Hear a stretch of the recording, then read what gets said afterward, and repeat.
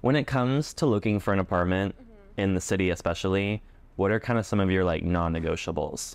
I need a dishwasher. I would like there to be laundry in the building or in the unit, but that's a lot to ask for. So at least in the building. Yeah. A window. Oh, I need a window. true. I didn't know how uncommon it or how common it is to not have a window in the bedroom. Yeah. I thought I could do it, and it was actually the worst. It's like a cave. Yes. Oh my God. Cave people in our cave bedroom. Yeah.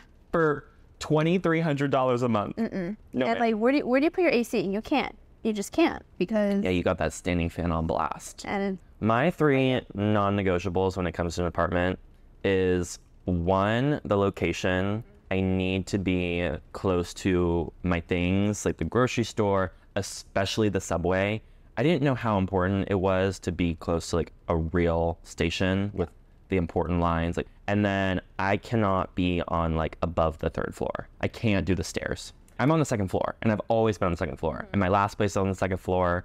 I just have to keep it like that because then I can just hop right back up and down. If I forget something, those groceries, I'm not hiking up 5 flights. carrying up the mattress up 5 flights of stairs is actually the worst.